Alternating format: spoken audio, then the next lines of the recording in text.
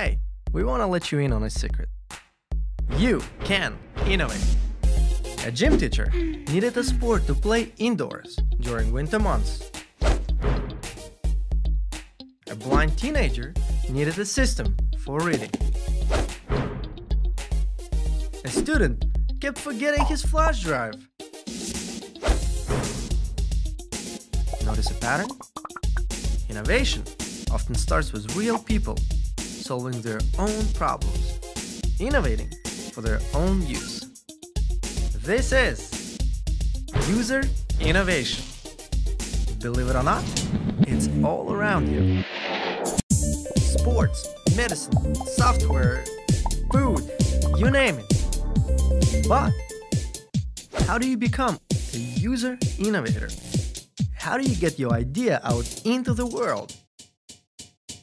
To answer these questions, we'll take a look at real-world examples.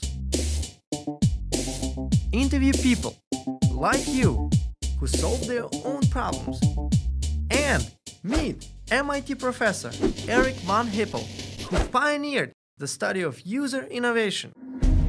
There was a time when heroes were born on the field, and history was written in the stadium.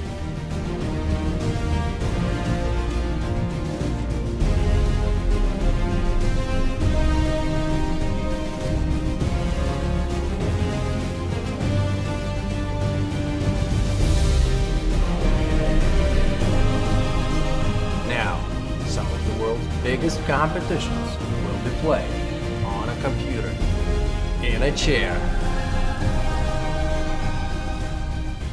This is League of Legends! League of Legends is an online, multiplayer fantasy strategy game where players take control of champions to compete on the fields of justice. Players can choose a champion, then team up with other players to battle their way through minions, monsters, turrets, and opposing champions to destroy the enemy nexus and win the day. What's important is 67 million people, 67 million, play this game every month. And wouldn't you know it, League of Legends is a user innovation. Oh. Yeah! League of Legends is a user innovation known as a mod. A mod, short for modification, is a reprogramming and customization of video game content by a user. Video game mods were first made possible by another major innovation, the personal computer. As personal computers became widely available, users were able to learn programming anytime they wanted, which meant they could learn how to modify existing computer programs like video games. The first mods were created in the early 80s by two high school students who modified the games Dino Eggs and Castle Wolfenstein by replacing the villains with Smurfs. As the prices of computers continued to drop and computing speed increased, even more people gained the access and ability to mod. In the early 90s, several popular mods were developed by users of the game Wolfenstein 3D. The user-created content and tools actually extended the life of the game, so the game's developers, id Software, made their next games, Doom and Quake, easily modifiable.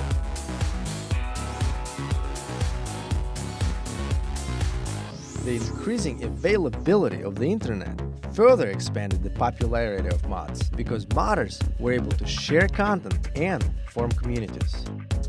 Over the next few years, the modding community continued to grow exponentially as internet and computing speeds increased even more.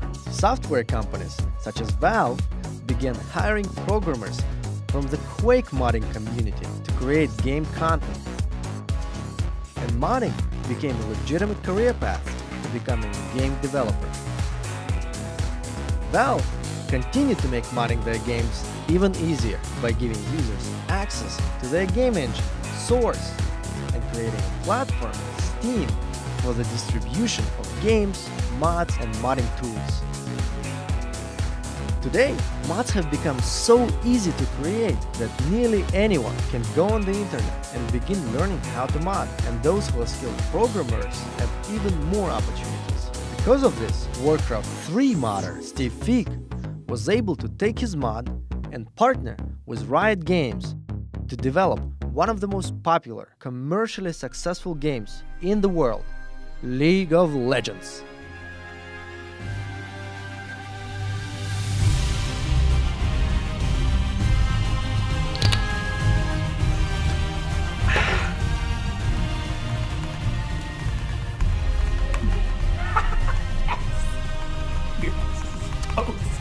Oh my god, get this turret! Turn it down! I got it! Awesome. Okay, now move up. Hurry, please. I need you to heal me. All your ninjas have been obliterated, Savage Garden 97. Ha ha ha ha! Oh, no, my turret!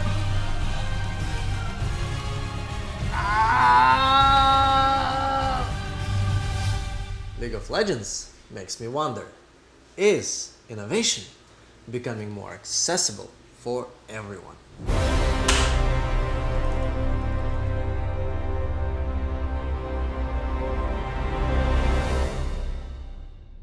Now let's go meet an entrepreneur and through his story examine the fascinating forces driving the democratization of innovation.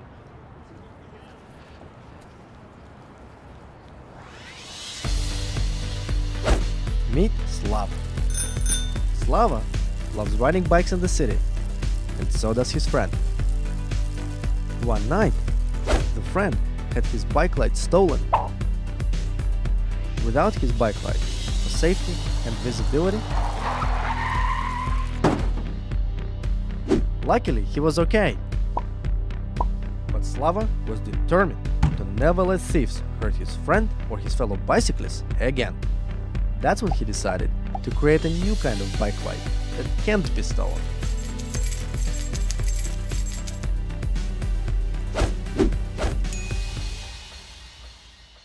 Slava, you and I were business school classmates, and I remember vividly you used to bike all the time. Yeah, I loved it because I could leave my apartment 6 minutes before class started, bike in as fast as I could, and I'd get into class on time. But I remember one morning in October, I ran downstairs, my bicycle is gone, my lock is cut, and then at that point I just had to sprint to class. So I ran into class 20 minutes late, all sweaty and frustrated, and I was absolutely infuriated.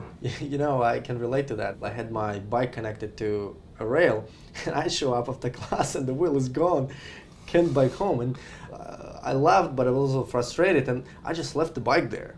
Never took it back, and actually never biked in Cambridge again. So you just gave up on it? Just let it go. Yeah, so I mean, it's a nuisance, but it can also be a hazard. A friend of mine actually had his bicycle light stolen from his handlebars, and he still had to ride home that night from work. The car didn't see him, smashed into him. He was okay, he didn't get too hurt, but what it helped me realize was that bike theft and the theft of bike gear, it's more than just a nuisance. It can be really dangerous. It's a real hazard. And what did you do? Talking to friends was where I started. It was an easy place to start. And then talking to a wider group of people who are kind of active users, lead users, and finding out what they're doing around it. And what I found was that a lot of them are already cobbling together solutions for this. And you actually see it when you go outside. Start noticing this outside. Yeah, give a few examples. Yeah, you go outside, start looking at bicycles, you'll notice two ingredients frequently: duct tape and zip ties. So the first anti-theft bike lights were bike lights that people would just rack duct tape around it. And that's how they prevented their bike lights from being stolen. Or they'd zip tie it on. And it was just enough of a nuisance for a thief to not bother doing that. So we knew that we were onto something when the lead users were actually starting to scratch their own itch and kind of solve their own pain. And once we started talking to them about that, not only were they saying, yeah, this is nice to have, they were saying, I need this, and in fact, I'm already trying to solve this myself. If you can solve this for me, I'll buy this product from you. And that was what prompted you to start Fortified. Yeah, exactly. What we realized was that nobody was standing for the urban cyclists. Nobody was making bicycles and gear that could survive in a harsh city environment and protect the urban cyclists. So that's why we started Fortified Bicycle, to protect urban cyclists and their gear. Let's take a look at Slava's solution, the Defender bike light. Slava and his team designed a theft-resistant bike light that locks onto the handlebars with a proprietary security screw. This screw requires a special tool to unlock, which comes with the light and is not found in hardware stores. On top of that, there are multiple versions of the screw and tool set, so one tool cannot open them all, making the Defender next to impossible to steal. Innovation can be viewed as a cost. The more costly it is for you to innovate, the less likely you are to do it. But the good news, the cost of innovation has been shrinking dramatically across many fields. And for a closer view of this reality, we're gonna go back to Slava. Let's talk about the first bike lights and the process of how you made them. Sure. So we didn't have a lot of money, but what we needed to do is we needed to be able to create prototypes and get feedback from customers, from lead users. So our very first prototype actually was made of wood, and we just had to test to see if it clamped onto a seat post or handlebar as well. So we made that. That cost us about 25 cents. So this is the first prototype for the bike light. Yes, that's right. And 25 cents. Yes. The next one we 3D printed, and this was our first looks like prototype. And this cost us about $25. 25 bucks. Yep. This prototype. Yep, $25, and took us about 12 hours to make. The next one is when we actually started to put some the guts inside of it. So this one actually, when it has batteries, is working. So this cost us about $100 worth of prototype parts and took us about 2-3 days. And then once we had that locked in, we made the looks like prototype, where we actually machined it out of metal.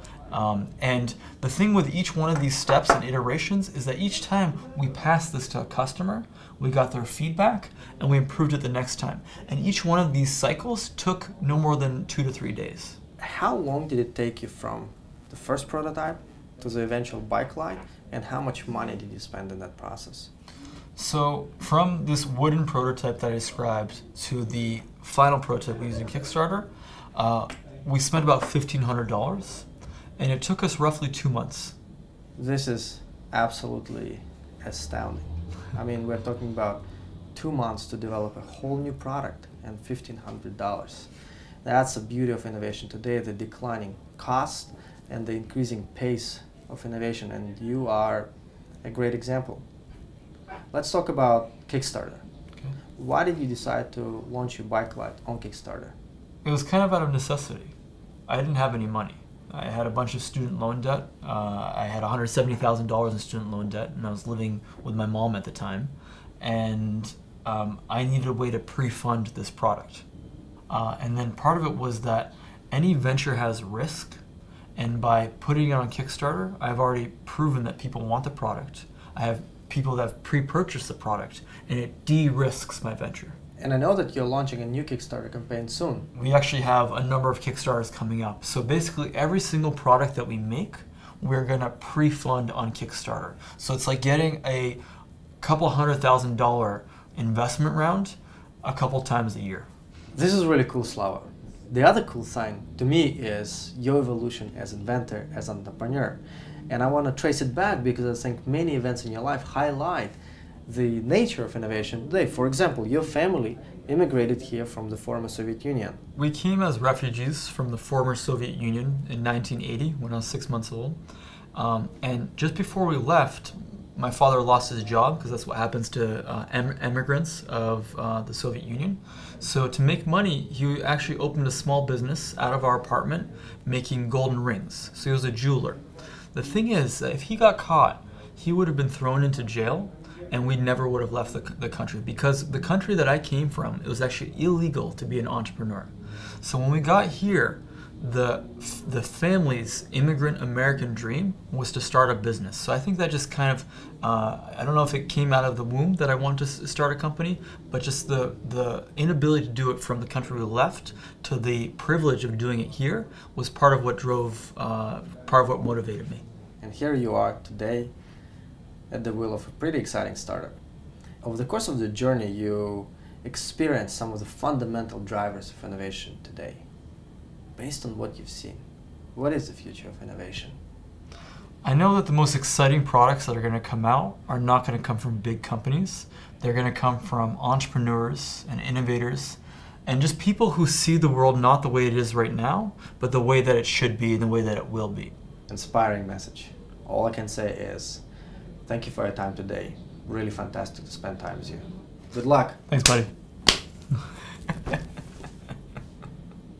So let's ask, what enables entrepreneurs like Slava to be successful? For this and a few other questions, let's go to Eric van Hippel. Fabulous night, huh?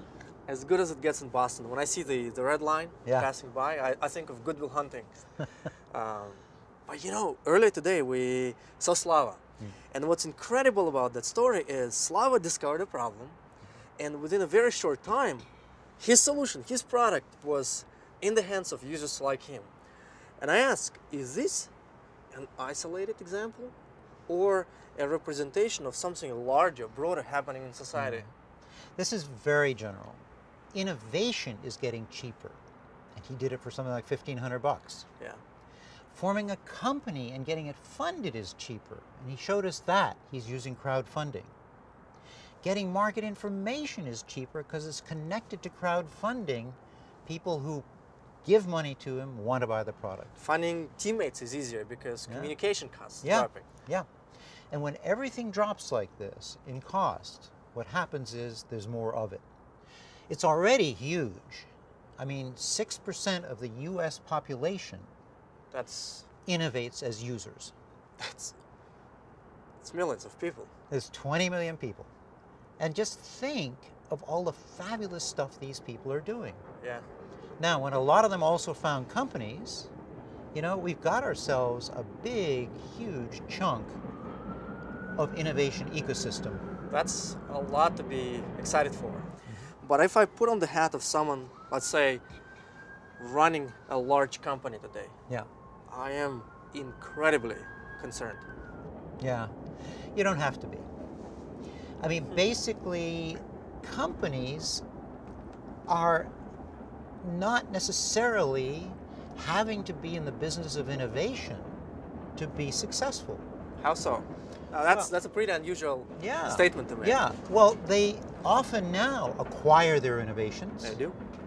From individual entrepreneurs or from small companies that have sort of taken away the risk and shown the market. So what they're doing is they're getting more and more low-cost, high-quality potential products to build. So they're focusing on building, but the sourcing of ideas, that's left to the users. That can be left to the users, and the distribution and all that stuff can be in the hands of companies. You know, what I like about this narrative, it's actually a friendly narrative to me. Today we hear a lot about disruption. A startup disrupting a big company, disrupting an industry, disrupting a market. But, you know, this picture is more symbiotic. It's about collaboration. It's always been there, but companies have not really recognized it or organized for it. So companies often have internal R&D who feel outsiders as rivals, when in fact they both have something to do. You know, the small companies can innovate on the new concepts. The big companies can supply all sorts of product engineering work and so forth. So there's something for both sides to do, but it'll become much more efficient when both sides recognize the symbiosis we're talking about. You know, that's a future I want to be a part of. It's a future that's here, so it's lucky you want to be a part of it. You don't have any choice. Well, great to see you, Eric. Thank you so much again. So, what have we learned here today? Innovation and diffusion are becoming more accessible for everyone. Due to the decreasing costs of technology, communication, entrepreneurship, and more, Established companies sometimes contribute by enabling user innovators instead of seeing them as rivals. And if the two collaborate, with established companies producing and diffusing and users developing new products, the relationship will be beneficial for both sides. If the future is about more and more people innovating, collaborating, becoming entrepreneurs, and better ideas helping us all change the world, I want to be a part of this future. It's a lucky thing because it's here and you're in it. So, what are you waiting for?